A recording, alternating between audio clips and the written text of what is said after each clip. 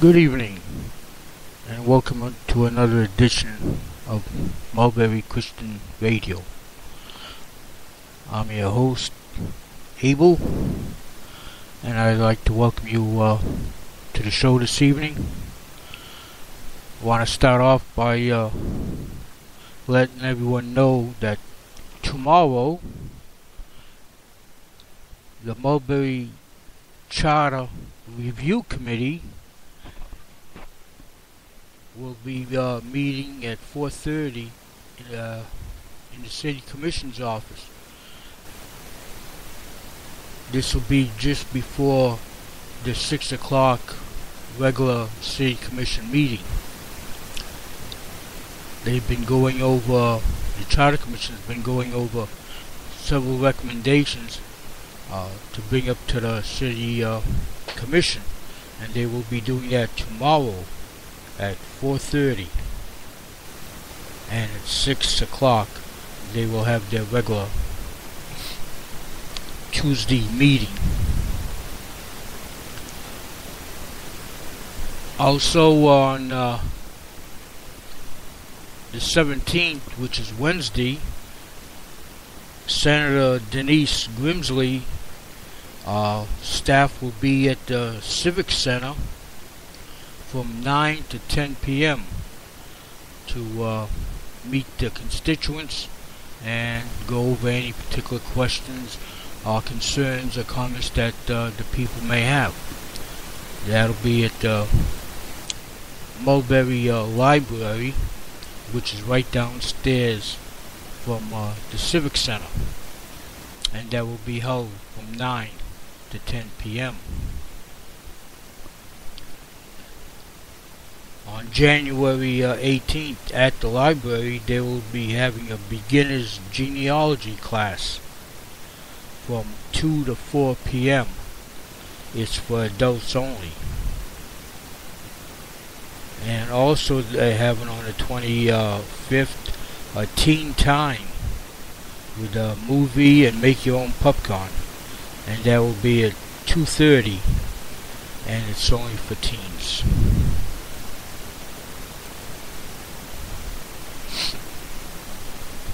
The Lakeland Electric Free Customer Appreciation Night at the Florida Tropics will be this coming Saturday at 7:30.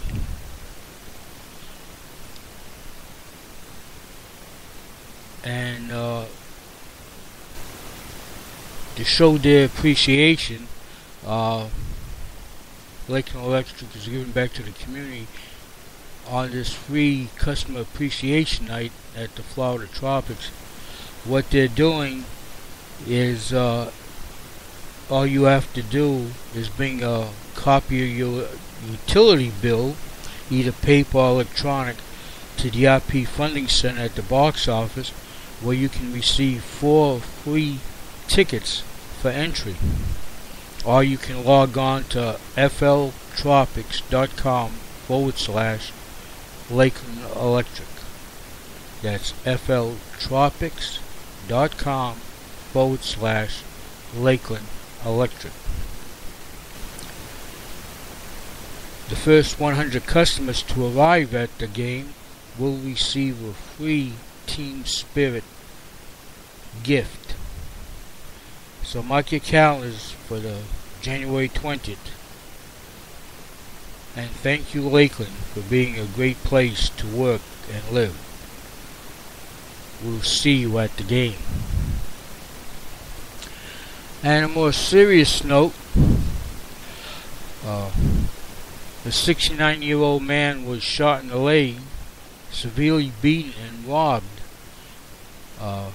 Monday, while he and 88-year-old female companion were on their usual early morning walk on South Florida Avenue, across from the main offices of the Polk County School Board. The 88-year-old woman was not injured. Police received a call at approximately 5:30 reporting a shooting in the 1900 block of South Floral Avenue. A recent model white vehicle pulled into the grass near the pair who had been walking on the sidewalk, and 3 men got out, one carrying a silver semi-automatic pistol. The man with the gun pointed at the two and demanded their property. The woman told him that she did not have anything on her, just their cane, so they left her alone. She was not hurt. But the 69-year-old man was attacked. They hit him in the face, causing bone fractures, minor injuries, and while the man was down, he was shot once in the leg. The robbers took his cell phone and a handgun that he had been carrying. The area is a semi-residential area with the school board offices, a civic center, a park, and a school, as well as homes. The description of the suspects is vague. Only 3 black men between ages 20 and 30 driving a late model white vehicle, possibly with 4 doors. Anyone with information about the crime or about the identity of the perpetrators is asked to call Detective Griffin at 863-534-5043, or to remain anonymous to call Heartland Crime Stoppers at 800-266-8477. I'll repeat those numbers.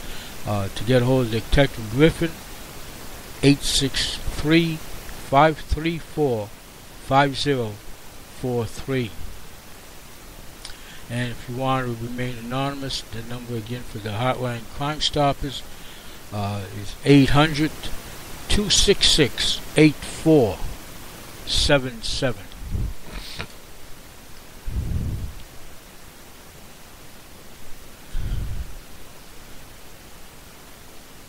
And moving on to other news, as you know, January is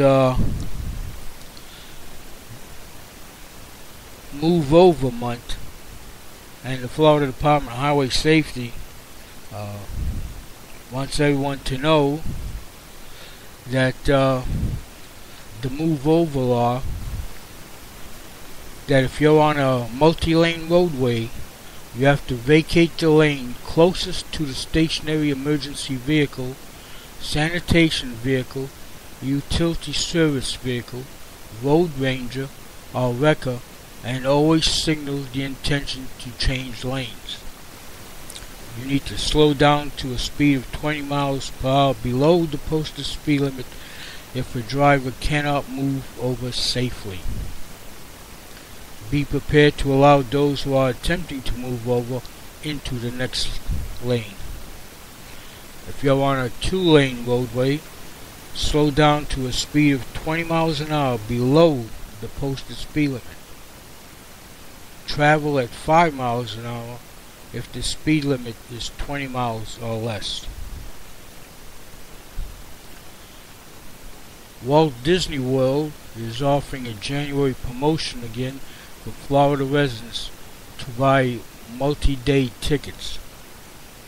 The Florida Resident Discovery Disney Special is a 3-day ticket for $159 plus tax, or a 4-day ticket for $179 plus tax. The Orlando Sentinel reports that it's a 14% increase from the previous January offers in 2017 and 2016, when a 3-day ticket cost $139 for Florida residents. However, Disney says there are no blockout dates this year.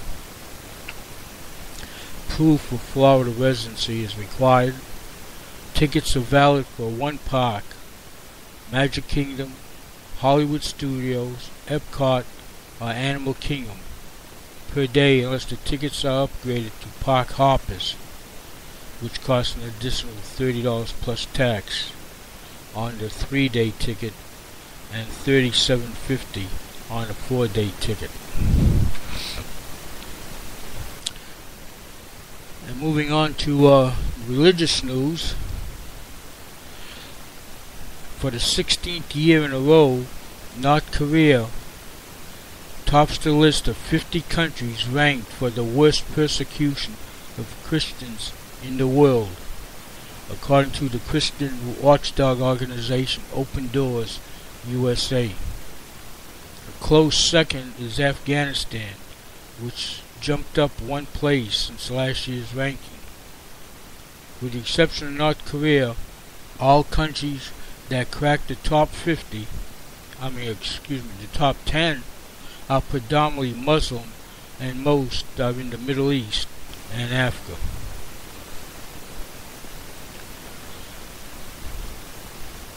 Donald Trump designates $55 million to help Christians and religious minorities rebuild in Iraq.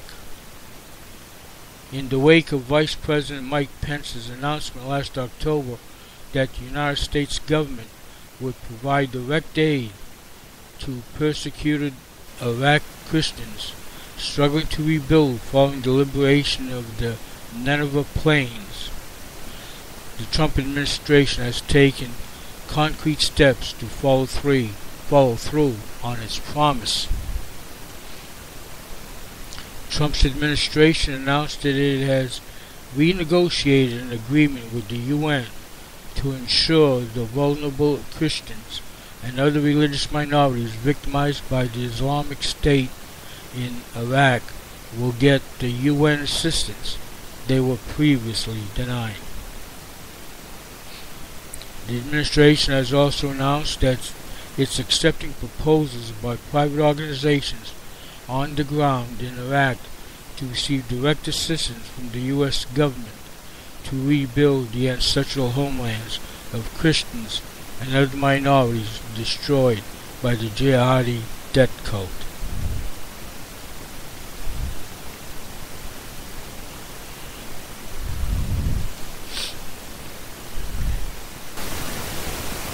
Storm Worry, the southern state, has been hit hard by hurricanes in recent years, and residents have paid the price in damaged property and disruption of power.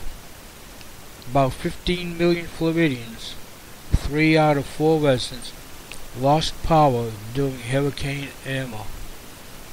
Now 3 of the state's largest investor-owned utility companies are seeking permission from the Florida Public Service Commission to impose a surcharge on the ratepayers to cover the cost of repairs from that storm. The proposed increase could include as much as $1.3 billion for Florida Power and Light Incorporated alone. The AARP of Florida is raising a red flag about the proposal. Many Floridians already pay $3 to $4 a month for storm hardening to make utilities more resilient. And AARP advocates want to know first if the money is being put to good use. That's a good question.